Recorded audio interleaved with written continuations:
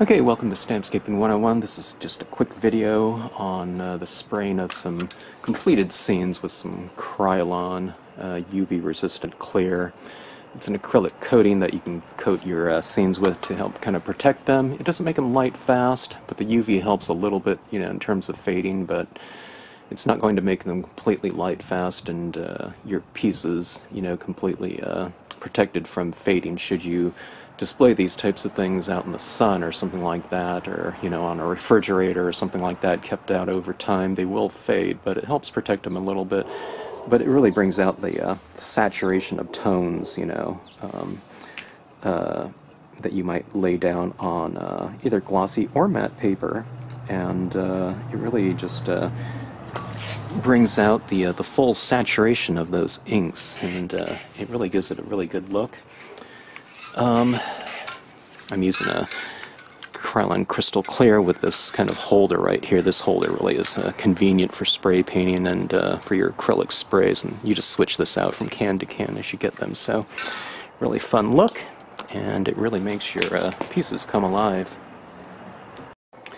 Okay, let's take a look and see what these scenes look like after they are sprayed with some Krylon UV-Resistant Clear. We'll see if they can get a little bit more saturated, kind of akin to freshly stamped scene. Let me see if I can get this in here so we can see the difference. Hold it at about 12 inches, from your piece, so that you don't spray a big glob of it, and kind of use your standard kind of swiping motion, that you use with spray paints. Okay, now see, I've kind of gone up in this area right here. Let's see if we can see a difference here from one side to the next. These are equal in value, but this seems a little bit darker and more saturated, I think.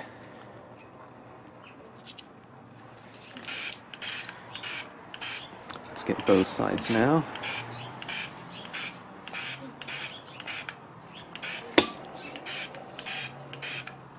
Yeah.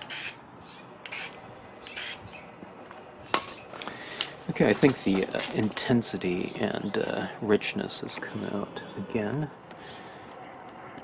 as these scenes looked kind of more as if they were freshly stamped with your wet inks. Okay, let's move on to some other pieces. Okay, this one is from my most recent video. It looks pretty saturated still, but it's lost a little bit of the vibrancy of the kind of freshly stamped look.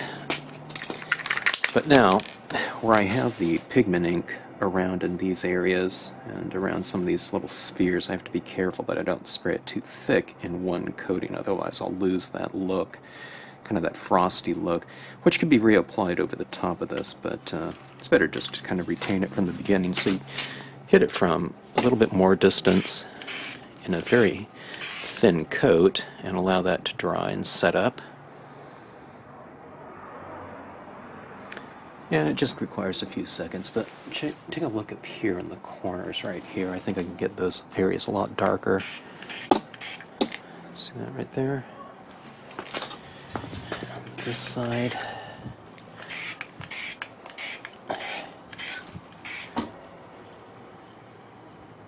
I won't hit it too much in the middle there because I want to retain a lot of that kind of frosted look.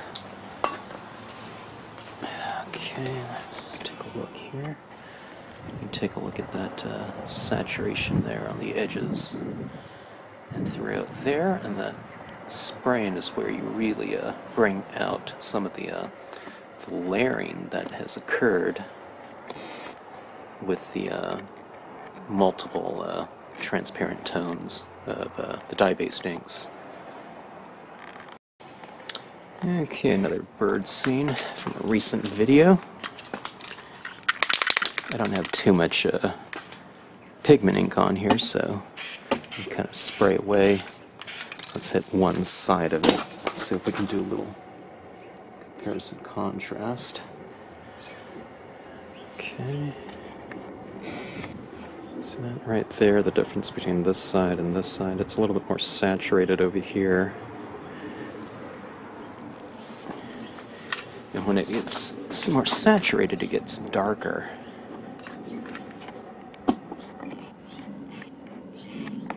It's really fun watching these kind of scenes where the colors really come alive in terms of the intensity of the piece.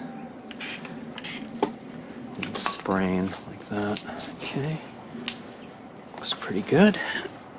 It's the great equalizer between the different paper brands and brands of ink. So when you just spray it like that, it really brings out the kind of the desired look as far as the usage of the glossy paper goes. Okay, the Aurora Borealis. This one can really use a coating of this spray. There's a lot of glare on this from shooting this right now, so down here it's not nearly as light as it looks in the camera frame, but let's see if we can see a difference. I'll spray it up here and then spray the bottom half. We'll see if we can kind of see it kind of come alive. Can you see the difference right there? Yeah, you can kind of see the difference between here and here. Now let's watch this area right here transform. And that is much more akin to what it looked like when it was freshly stamped, okay? Can you see this area down here? It's really kind of a little bit anemic looking.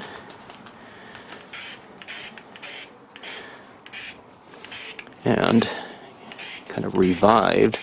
And it probably looks even better than what it looked like when it was newly stamped, too, because the saturations just become much more extreme like this.